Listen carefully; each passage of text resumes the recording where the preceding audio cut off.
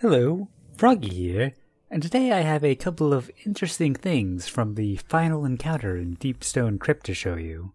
So I was attempting to recreate the hobbling glitch, but, well, we didn't manage that. We got something interesting. So, after the transition from third encounter to fourth, if you die before you enter Restricted 2.0, you actually can respawn in the previous area. So, unfortunately, there is a huge white bloom filter covering where you are. So, Bachmanetti over there was also in this room, and he was actually the first to get there after dying when we were trying to get the hobbling glitch to work. Ghost scanning didn't help at all. You can kind of faintly see things sometimes. If you die here, you get brought back to the crash site. But you can actually die again to go back, so it's kind of interesting that you can just toggle there. You don't see that too often. So one of my buddies, one of the ones that you can see over there, I forget who exactly, showed this hole, which we used to actually see where Bach was there.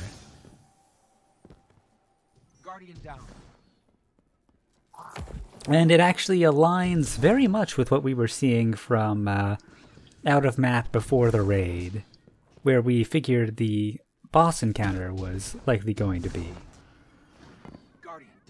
So you can see, looking over from Rapture, you would be able to see this little section.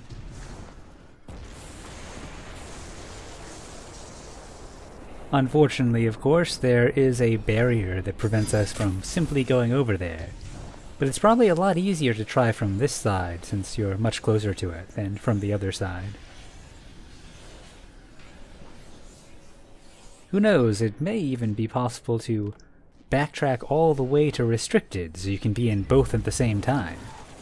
That would be kind of neat. With any luck, you'd be able to get outside of the bloom filter up top. Interesting to note that he is in the encounter room and not the room at the end over there.